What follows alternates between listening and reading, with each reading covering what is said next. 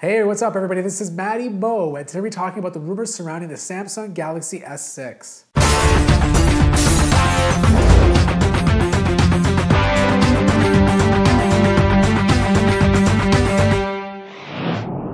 2014 wasn't a great year for Samsung, at least for the mobile division.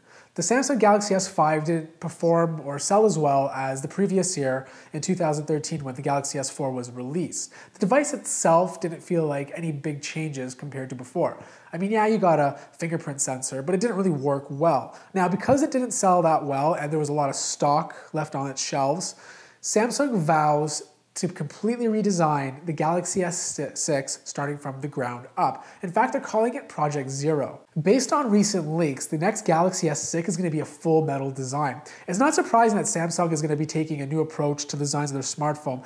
Everyone knows that Samsung devices usually feel cheap and plasticky. I mean, they are lighter in your hand, but the materials are just not there. Now, recently with the Galaxy Note 4 and the Galaxy Alpha, they decided to up the quality of their phones. Both devices have this nice metal edge wrapped around the phone, chamfered edges, and it feels really good in your hand. So it's not surprising that Samsung is going to take even more of a jump and produce an all-metal phone. But the interesting thing about the phone is that it's going to have a curved display. The last time Samsung released a curved screen was on the Galaxy Round. Now, it wasn't really a popular phone. They didn't really put too much marketing behind it, but it was more of an experiment just to see how people would react. It didn't sell many phones. It wasn't a flagship killer. It was just something that Samsung wanted to put on the market to see people's reactions. If anybody's used a curved TV, like when you sit in front of the TV, you're kind of more immersed into the content that you're watching. I don't know how that will show up on a smartphone, but I guess Samsung has some ideas behind it. Of course, the rumored specs are what you would expect in 2015. It's going to have probably the new Snapdragon 810 64-bit processor.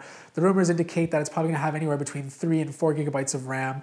The interesting thing is they're probably going to get rid of the 16 gigabit storage option and do 32, 64, or 128 versions of the phone. Of course, it's going to be all metal like I mentioned previously. The screen will definitely be QHD.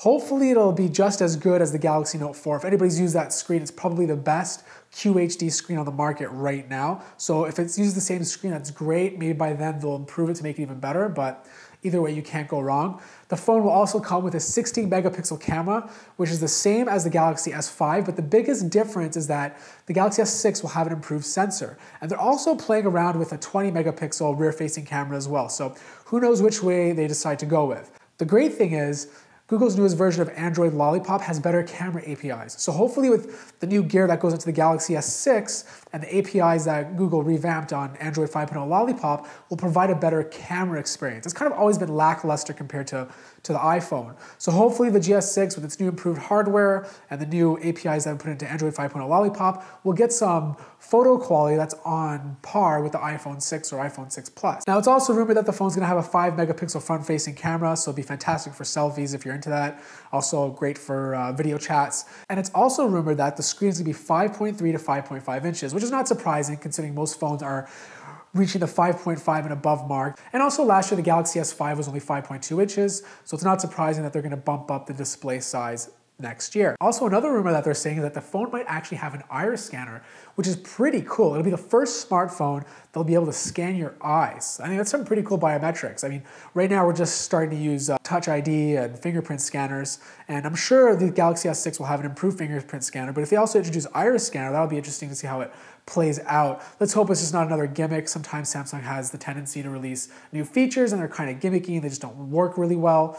Of course, the Galaxy S6 is going to have improved fingerprint scanner, which it really didn't have on the Galaxy S5. It was really bad on it. And on top of it, let's hope Samsung improves TouchWiz. Now, TouchWiz has gotten a little better over the year. It's not as heavy and annoying. I mean, it's still not that great. I personally don't like TouchWiz, but if they can bring it a little bit down to more of a stock-like experience, I think a lot of customers will be really happy with that. I mean, you know how Samsung is. We can only get our hopes up, but if they do, that'll be great. Even if it's just a little bit, it'll be an improvement in the right direction. Now, the most craziest rumor that has been going around the internet is that the Galaxy S6 might also have an Edge display, similar to the Galaxy Note Edge. Now, if they do that and it's not improved compared to what was just released recently on the Note Edge, a lot of left-handed people are gonna be pretty angry.